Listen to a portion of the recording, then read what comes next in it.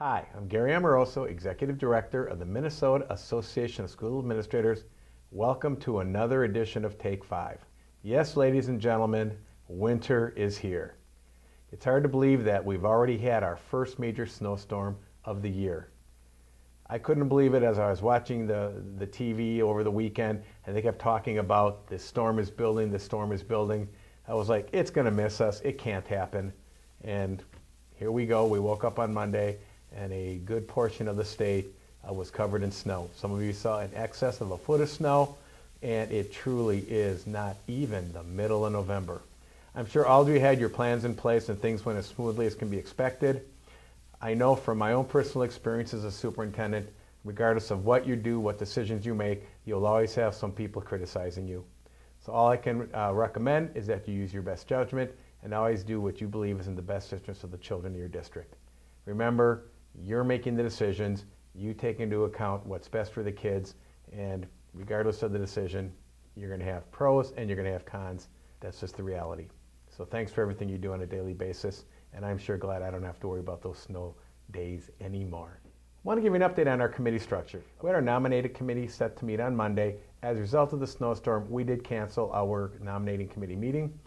Nominating committee members, you should have received an email from Amy this week indicating that the committee meeting has been rescheduled for Monday, December 1st from 11 until 1:30 at MASA.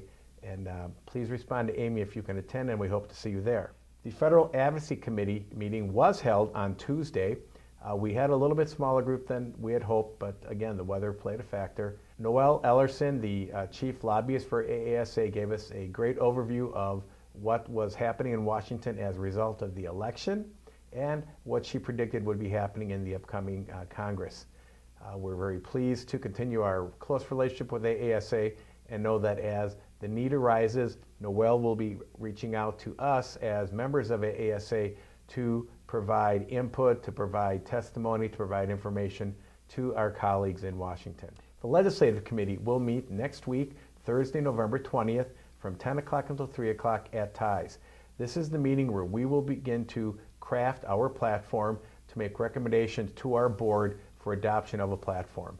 I'm very excited about this meeting. We always have a great conversation, and I know that once the meeting is concluded, once the board approves our platform in December, we will have a platform that will truly work on behalf of the children of Minnesota. Our Executive Development Committee meeting will be held on Friday, November 21st.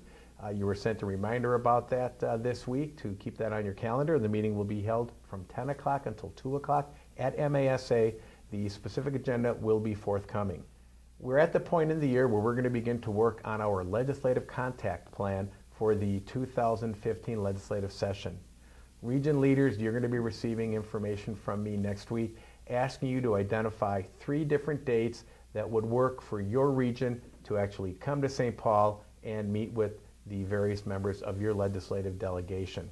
We're working with Valerie Doslin, our lobbyist, to look at what blocks of time might work best for you to come to the glorious city of St. Paul. And we'll be getting that information out to you next week. As I mentioned, we'll ask you to turn back 3 dates. We'll then look at all of the various regions and try to compile a list and a schedule that will allow us to have a presence throughout the legislative session.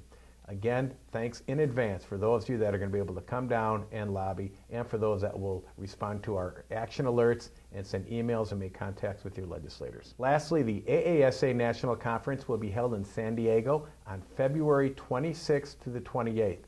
If you're interested in attending, please go to the AASA website, register for the conference. We will have a breakfast for Minnesota members.